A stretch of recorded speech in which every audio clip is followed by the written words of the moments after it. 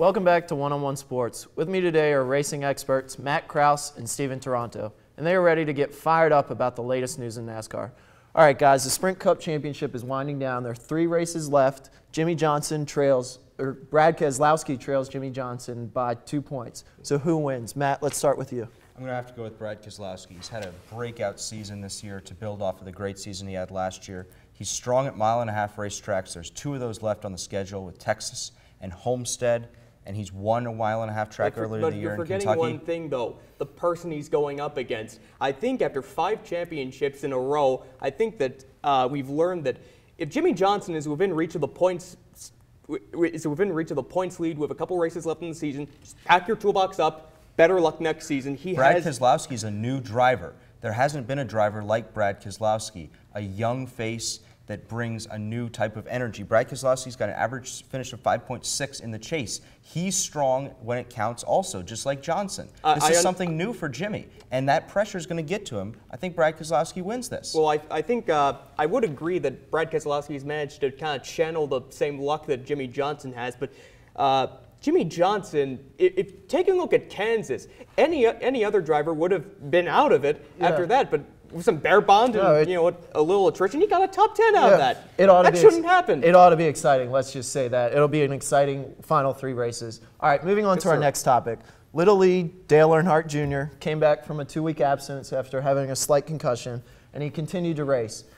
Some question, he's out of the chase. Some question whether he should have come back to racing or not, or just sat out the rest of the season. So, Steven, what should he have done? I think it's a non-issue, quite frankly. If he's well enough to race, and if the doctor says he's okay to race, then absolutely. Why not? I mean, people bring up the concussion thing, but you're taking a look at in the Nationwide Series, Eric McClure has gotten a couple of concussions throughout the years, and he's still racing. I don't see. I mean, even after his big wreck at Talladega, he got back in the car and I think rode America. So. I don't think Steven, the problem isn't over the years. Dale Earnhardt Jr. had 2 concussions within the span of 2 months. The testing crash at Kansas and then the big crash at Talladega. What if he gets another one? His career is likely over. But generally, generally when that kind of thing happens, usually the doctor will say that historically, you have guys like Neil Bond and Jerry Nadeau who publicly have their doctors state, if you take another hit like that, it could kill you, let alone end your career. I think there's extra pressure on Dale Earnhardt Jr. because he's the most popular driver in the sport. Absolutely. The fans want to see him out there. Then you get like a track like Texas coming up this weekend. That creates big wrecks like David Rudimann's wreck in 2008. Yeah. What if he crashes again? Yeah, I don't know. I think as a fan, from a fan standpoint, I think I'd like to see him out there. That's just me. Yeah, just nitpicking. It was my All right, moving on. NASCAR has made some major strides in safety these past couple of years and whatnot.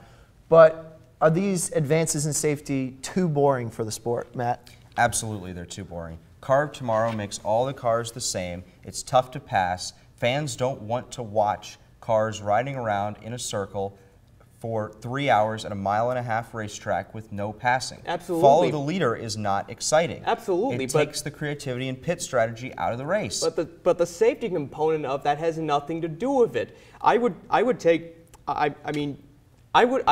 that the Car of Tomorrow, since it's been implemented, has had an adverse effect on the racing. But the safety features that it brings is just fantastic. I mean, you had. In the Daytona 500 this year, you had Juan Pablo Montoya hit a jet dryer and walk out unscathed. I think that's just fantastic, and I don't think people yearning for the good old days or yearning for the. I think I got to side with Steven here. You got to always do safety first. That's safety comes first. Unfortunately, that's all the time we have for this thrilling debate. But don't go anywhere. Up next, Jake sits down with our MLB experts to talk about the World Series.